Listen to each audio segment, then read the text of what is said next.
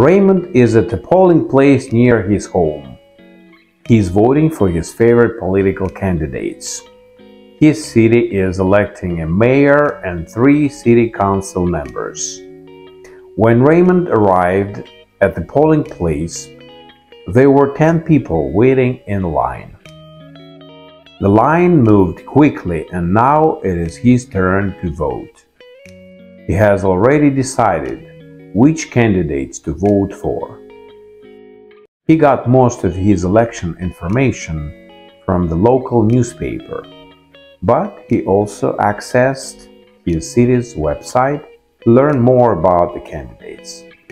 Raymond thinks it is important for citizens to vote in elections.